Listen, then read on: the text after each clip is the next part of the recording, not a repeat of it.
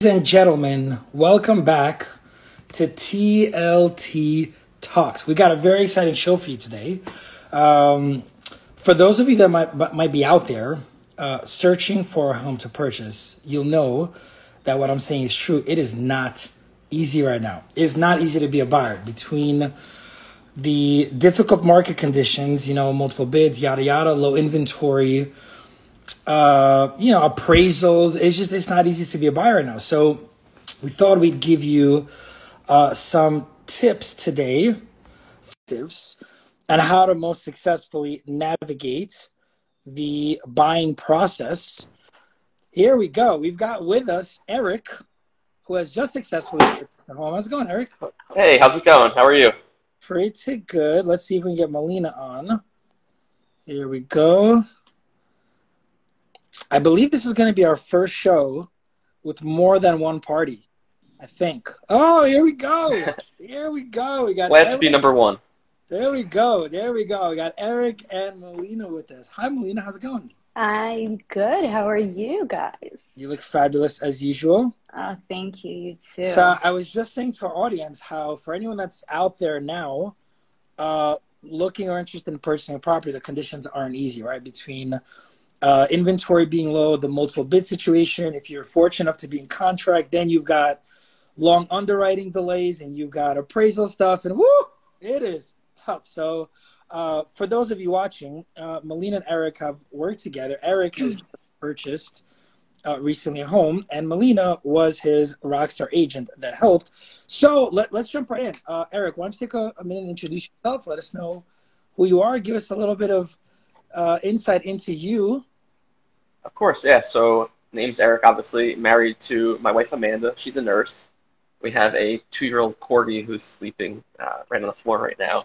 I hope he doesn't drop his bone. Yeah. Has no clue why I'm talking right now. But, yeah, so we have lived on the Upper East Side for almost 5 years now. Been married for a few. And we're looking to buy an apartment. We actually rented from Melina in our old building, and that's how we met her and kind of went from there. And yeah, Amanda's going back to myself. Sorry, Amanda's a nurse, so COVID was a very tough time for her. I worked for Major League Baseball, so we were both in the office throughout this entire thing. So a little bit unique on both of our sides, but excited to be here and definitely excited to share our wisdom and what we learned and the good and bad. Very cool. And thank you for making the time. I know you're really busy. Yeah, very cool about Amanda. I didn't know that. My wife is a physician assistant. She's been in the ER for like 14 years, and just got her master's in her biology. So East and West. But yeah, I remember like it was yesterday. She's coming home in a hazmat suit, and it was a few crazy months. Yeah, incredible. And MLB, that's pretty cool. What do you do with the MLB? I work in the replay room, so any call that gets reviewed, don't yell at me, please. I was going to say, it's your fault. Please don't yell at me. It's your fault. Yeah, I was there last night for Game 5, Dodgers, Giants. Oh, my God. One call determines your whole year. Crazy. Very cool. Welcome, my friend. Melina, thank you for having me. Yeah, of course. You've been on the show a few times, but, maybe reintroduce yourself and give us a new what are you all about? You know what? I actually thought about this, and I'm going to give the same what I'm all about because it's going to be about mugs, and there's never enough, right? So I am an agent on the Litvak team. I've been here since 2016. I work with buyers, sellers, renters, and that's how I met Eric and Amanda is just like Eric said, they rented their unit with me, and then, when it was time to purchase, luckily we connected again, which was amazing because I love when clients turn into actual friends, and the whole point is to work with people that you want to work with and that you like. So as I mentioned before, they were amazing. So thank you for that, because obviously the buying process or the real estate process is not easy. And yeah, fun fact about myself is I love Disney and I love mugs, and here's my coffee mug for today. Awesome. Right. And I love The Little Mermaid, so if anyone wants to surprise me with mugs. You got ahead of me. All right, cool. So we were gonna do a fun fact. So Melina's fun fact is mug life. Yes. Everyone collects different things. Some collect baseball cards. Some collect, coins. I don't know. Melina's mug life. Melina, I think, a walk-in closet in her home just for all the mugs it's possible. Eric, what about you, my man? A fun fact. I mean, honestly, he works for the MLB. Like, that's pretty damn fun. Yeah, That was going to really be cool. a fun fact, but we'll go. In college, I went to the University of Miami, won the 3-point contest for the entire school. Got to shoot a halftime of a Miami Virginia ACC game. So No way. That's, oh, man, I've been not bowling that good for like anymore, 20 but years. That is awesome, back in the dude. day, it used to be good. Do you still play or no? Not it's really tough with working for baseball. Yeah. It's just during the Yeah. season, you can never really Oh, that's awesome, dude. do That's much. awesome. That's really awesome. All right, gang. Well, let's jump in. Let's help folks out there. So, you're living at this luxury rental building. You like it there, and you decide, hey, we want to buy, right? So let's start with like, search criteria or how this came to be. Give us a little bit of details on your search and how you came up, with that as your criteria. Yeah, so we wanted to stay on the Upper East Side. It's kind of where I've been since I moved back to New York, and my wife has lived too. We have been living in a rental, paying close to $4,000 a month. Kind of just almost feel like throwing a little bit of money away from time to Burning time. cat. Yeah. Yeah, and it was a small apartment, luxury rental, but it was a rental, and we kind of during COVID, we saw some prices in the city coming down. Like this might be the time to get going. So we started working a little bit on our own. Apologize for the dog barking. No, it's all, he dropped his bone, didn't he? when I'm done talking, we're gonna go get it. So started looking a little bit on our own and found a few spots that definitely fit within our budget. So like we should really contact someone, and we worked with Melina during our rental, and she was awesome. So like let's talk to her and see what she thinks, and started looking at spots, and kind of went from there. So it was the Upper East Side. Our budget was it's with HOA. We didn't really throw a number on it because we knew what we wanted to be monthly, and potential renos, no renos. So that's kind of where we started, and then turned to Melina to kind of give us advice beyond that. Right. Cool. All right. Awesome. So I think if I remember correctly, it was like a junior floor, 2-bedroom. And what was the budget? Remind me.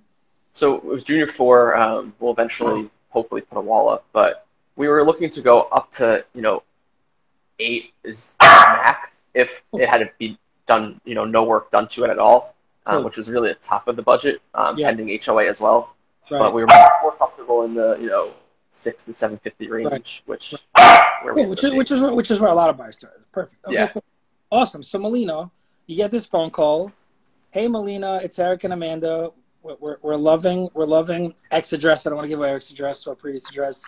But it's time to buy. He gives you this budget, and so talk to me about your perspective. So when you get a phone call from a potential buyer, whether it's an existing client or a new one, and you're given all the stuff, what's how do you lean into that? What do you do? What's your process? Any tips for the brokers that might be watching? What's the best way to intake this new or existing client?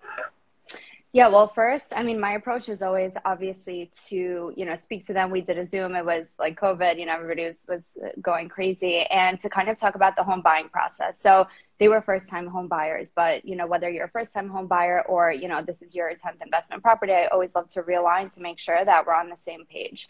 And then once we walk through the process, it's really just about diving deeper into what they're looking for. I've also found that, people start their search with X thoughts, and then the more you see and the more you realize what you like and what you don't like, it's like the funnel, right? You start at the top of the funnel and you start narrowing down. So they did happen to see this apartment, but we did obviously go through their search. We did see a lot more. It's funny because this ended up being the apartment that they loved from the beginning.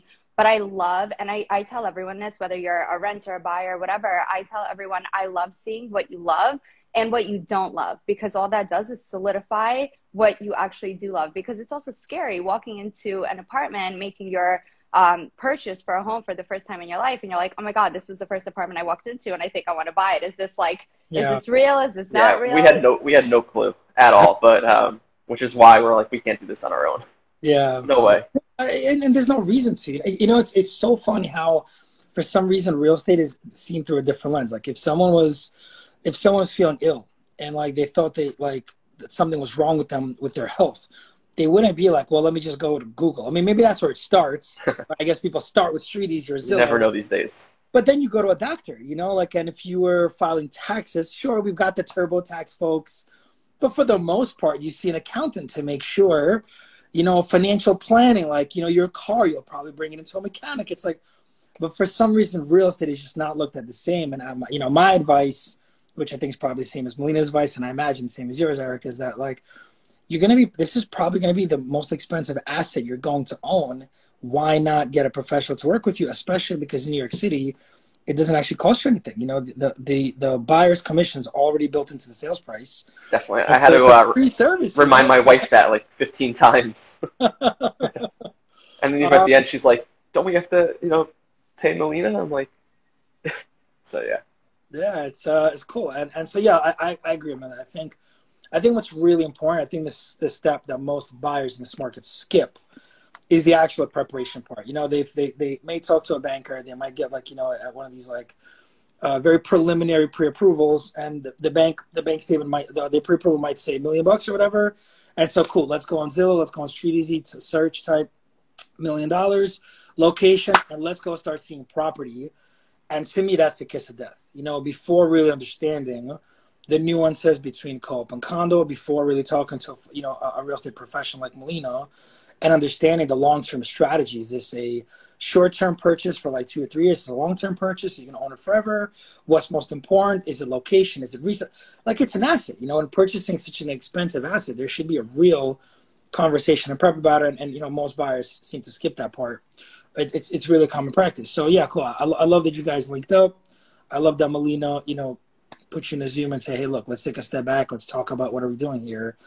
And then let's lean in. And by the way, it's almost like the kiss of death to see a great place first. It's like, it almost ruins the whole process because no one will pull the trigger on the first place they see. Everyone's natural human reaction will be like, oh, well, it's just the first place. We're not going to buy the first place we see. And then it tends to create overconfidence because they're like, oh, that's the first place. Let's see what we could do as better. No, we just kept comparing everything against the first place. Yeah, that's why I said let's get as many under your belt as possible, you know, because it's scary. And you know, I'm in the business and I know this, and it would be scary for me too, right? So I'm like, all right, let me make sure to see, you know, at least 5 to 7 more properties to solidify the fact that it really was the first one. We got lucky. Right.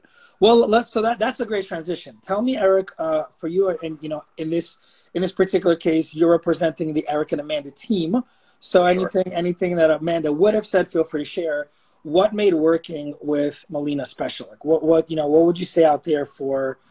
You know, what was the benefit of working with an agent, and more specific, like what did Melina do that kind of blew you guys away? Yeah, so I mean, clearly she's just super knowledgeable at everything about, you know, educating us on co-op versus condo, as you mentioned, on kind of the hidden costs, on the whole entire roadmap from offer to, you know, dealing with our attorney to dealing with the seller side. The education part was super important because we thought we knew stuff, but we clearly didn't. Mm-hmm. And then everything was a personal touch, you know, whether it would bring us a coffee while, you know, we went to see a place, you know, calling us, laughing with us, crying with us. Well, crying with Amanda. Sorry, Amanda. But, liar! Liar! Only real men cry, man. Everything, you know, she made the process fun when sometimes it might not be the most fun. Yeah. It was just like, you know, it felt like we were working with a friend that we've known for 10 years when we, you know, worked with her for a little bit during a rental and then, you know, a few months over this, but just the personal touch and the knowledge, I think, was what won us over and, you know, clearly worked out for everyone's benefit. Oh, that's amazing. And by the way, that's pretty rare because there's so many agents that treat, you know, clients, not because they're bad people or anything, but like, it's all business. And it's like, you know, this human touch sort of like, even something as simple as a phone call, everything's email and text now. Like, you know, I make such a big push in our team to say, hey man, get on a Zoom. Hey man, pick up the phone and call people. Because even we still get, I mean, we're obviously not buying or renting a place now with her, but we still get random texts from her both ways. Just, how are you? You know, checking in. Nice. It just, you know, it's and cupcakes apparently, bro. You're getting more than me. I got a Magnolia Bakery delivery this morning. Melina, where's my Magnolia? What's happening? You know, you're ruining the surprise. I had to span it out. Theirs is breakfast, yours is lunch. She just knows that I don't need any more Magnolia. She's looking at me. Neither do I. But Marco, mortgages are what tonight. was special about working with Eric Amanda for you? You know, I do know that you don't take on every client. You let plenty of people know. People don't vibe with you. You're not shy to let them know. What was special for you about working with Eric and Amanda? I don't want to say it's the not vibe. I want to say, you know, especially since COVID hit, right? A lot of things became more in my perspective than before, right? Whereas before I'd run around and maybe just, you know, do what I can, even if things didn't really mesh. And now I want to work with people that I want to work with and that want to work with me, and everything should be fun. This process is not easy. Listen, every once in a while you hit a home run. You like that reference? See what I did there? And it's you know, it works out and it's super easy, but most of the time you're going to have a roadblock somewhere, right? And it's like going through these challenges together. You have to like who you work with, and that goes, you know, hands in hand with your real estate attorney and your mortgage broker. And that's kind of what we discussed also. It's like, you know, we're going to be married for the next, let's say, 6 months in best case scenario. Let's say if the search, you know, goes longer, we don't find anything right away, a year or however long. And it's just like, you want to have fun with the people that you're working with, or else what's the point of this? And to turn, you know, client relationships into friendships, like that's what I love, right? I check in because I want to check in. I want to see how their rent out's going. I want to see what their dog is doing, you know, not because I have to. So that's my favorite part. Very cool. And by the way, Eric, Molina is very nosy. I've known her for 20 years. Molina is, she can't, FOMO, Molina, when you look up FOMO in the dictionary, you'll see a picture of Molina's face, for sure. Love it. It's all good. All right, very cool. Last question on this. Were there any like save the day moments? Molina, we joke around Molina. Everyone on the team is a superhero. We do like to have a good time. Everybody works. You know, New York City life is not easy. Everybody works very, very, very hard. Most people work a lot more than they live. And so on our team, we try to have a good time. That's why we go, you know, fun facts and, you know, Litvak. Of course. And then shows and whatever. So Molina on our team, she's known as Wonder Woman. I think it's a very fitting character for her. Did she have any superhero save the day type moments during this process? So we dealt with a very difficult seller's agent. And at one point we had an accepted offer, and then we're waiting on a questionnaire from management to go to our attorney. And in that process, we were sort of, I'd say, I don't know if I want to use the word ghosted, but definitely ghosted by a seller's agent, and over really not a significant amount of money when you look at it over, you know, the portion of a mortgage or whenever we're going to be here. And she just kept pressing that side, and eventually, you know, we had to renegotiate a little bit, but the price difference that we renegotiated was actually less than what we initially thought we were going to spend. So I think just that saved the moment of dealing with that seller's broker while we didn't have to. I'm sure there's plenty that we don't know happened behind the scenes with that, but definitely when we were not hearing from them, kind of saving the deal. Nice. Dun, da, da, da. Millie, what about you? Any, what do you feel like were some of your superhero moments during this process? Yeah, I mean, I also want to make note that this was, I want to say December, right? So we were dealing with a few things. We were dealing with COVID and the market being really hot, and then we were dealing with obviously management being very, very slow, A, because of COVID, B, because now, you know, when December hits, everybody's on vacation and holiday season and nobody's, you know, working as quickly as possible. And then, yeah, the sales side wasn't, you know, the best relationship or, you know, the easiest agent to work with for several reasons. So there was a lot of follow-up, which is great, and I'm great at doing, and I will find you, you know, but it was a lot of factors. And at the end of the day, you know, you need to know if somebody's not answering, if we are being ghosted, why, right? So then it comes down to, I need to find out the reason, and I need to figure out how to fix this. At the end of the day, you know, I said to Eric and Amanda, okay, here are our options. What do you want to do? What do you think? Whatever. And then we figure out, do we want to try to save this or do we not want to try to save this? But, you know, a lot of emails, calls, and texts on every side. So a few too many. Whoever the seller's agent is, I feel bad for them because you do not want to be in Molina's crosshairs. All right, very cool. And so now I know we're doing some, I was going to say, are we all settled in? How's the neighborhood, yada, yada, but I think we're still in rental process here, or are we in rental? We're in. So we it was a estate sale, so the apartment was very old. It just needed, it's a great footprint, big apartment. We have a, awesome balcony, which is the outdoor space is what we were, only going to do if we bought a place. But we needed to do work. So we did about almost 3 months worth of renos. Wow. Basically did the entire place. I think the only thing we kept in the entire apartment were the kitchen cabinets. Did the kitchen, the bathroom, the floors, Wow. paint. So luckily we, found a place that allowed us to do, put our personal touch. So we are in, actually just got some stuff hung a few days ago. But otherwise we're settled, we're happy. Yeah, we're in. Awesome. What's that feel like? What's it feel like to be home? It's nice. It's just, you come home to a place that it's yours. Like everything from the floors to, the kitchen counters to the bathroom fixtures, everything we chose. So it's kind of a, cool thing that this is ours. It's our personal touch, and, it's for as long as we want it. This is our place. And you got to do something most people don't get to do. You got to make it your own. Like most people, they come in, it's not like a total gut job, and so there's things they don't like, so they just leave it. But like you got to come in, the economics of the purchase allowed you to go on and do some reno, and now like you really got to give it your own personal touch. That's cool. That's yeah, cool. I mean, we also learned a lot about reno in New York City, but yeah, we'll save that for another day. That's the sequel. That's the sequel. Yeah. Dun, dun, dun, cliffhanger.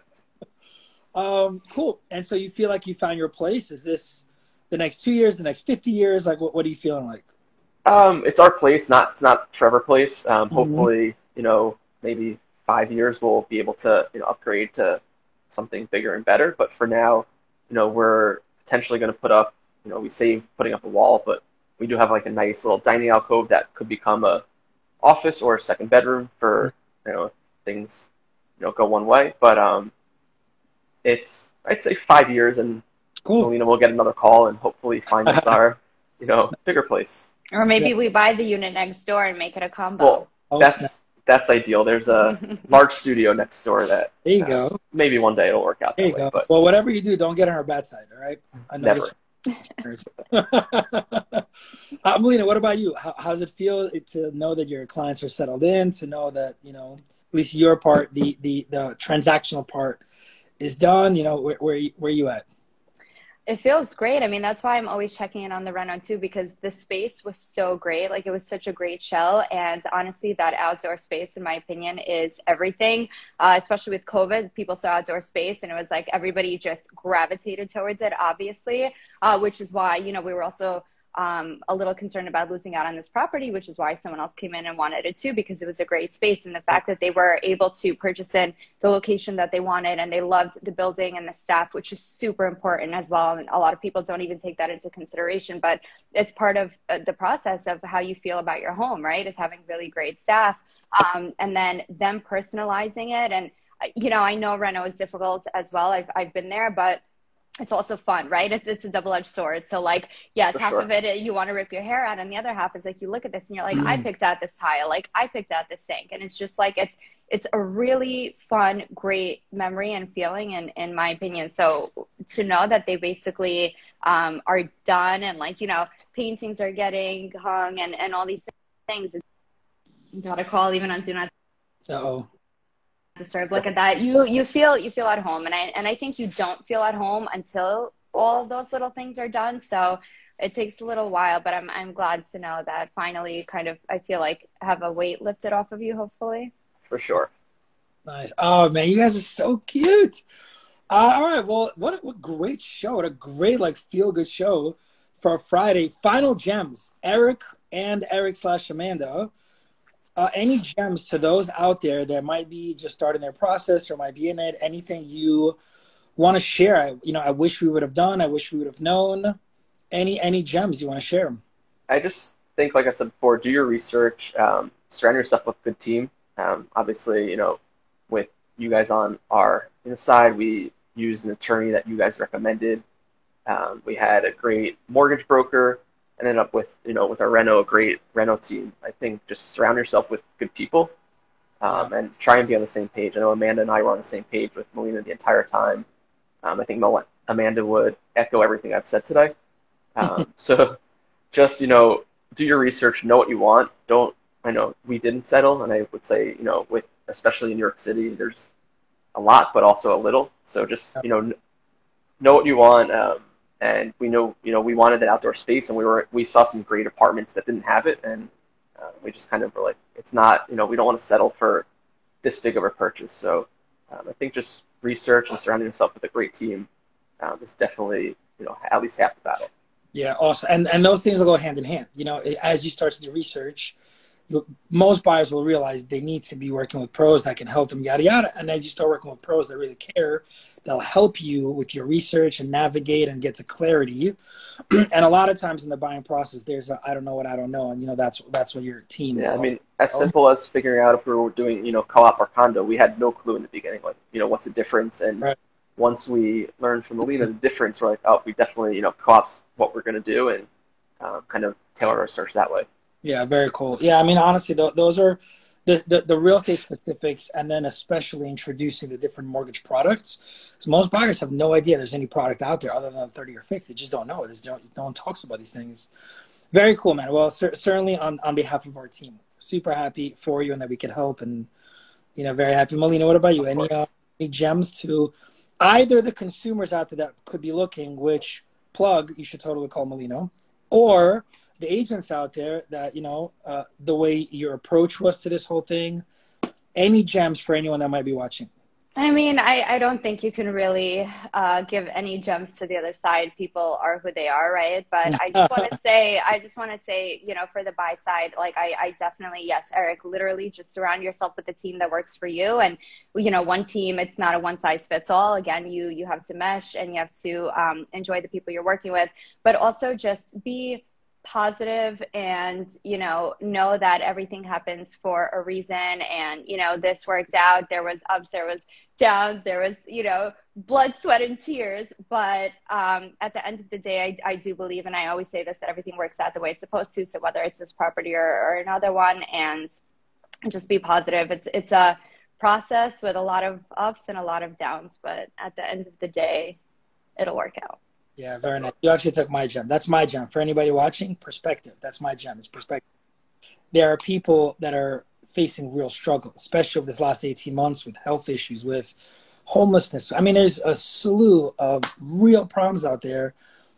When you're looking to buy a home and you're fortunate enough to have the resources and the ability to purchase a home, something that 90% or whatever of the world will never get to do, or whatever the percentage is, and you don't get the one that you wanted, yeah, it sucks, but that's not a real problem, or like if there's a hiccup in the process, yeah, it sucks, but that's not a real problem. That's not a reason to, get out of control or get stressed or whatever. Just perspective. And it's much easier said from the side than when you're going in it and the rental's not going well. Yeah, not that easy. Yeah, for sure.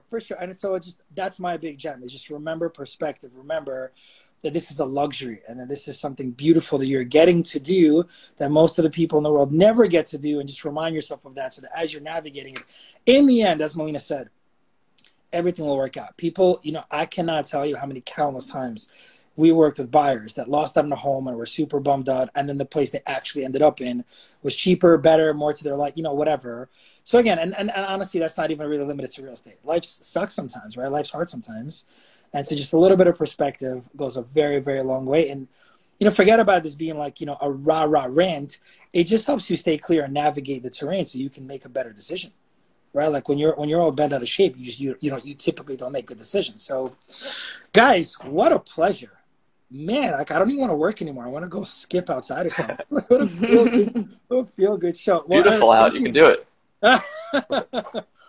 Eric, thanks for joining us. Certainly appreciate your time. Thank you so much, Eric. Of course. Thanks for having me. Amanda wanted to be here, but no, I know. Melina, write Amanda and tell her that Eric was great. She got proper representation. Of course I will. And she's getting a cupcake tonight. And banana pudding. And banana pudding, more importantly. Guys, have a really, really great day and a great weekend. Everybody watching, thanks for hanging out. Much. See you guys. Thanks, guys. Everyone. See you guys.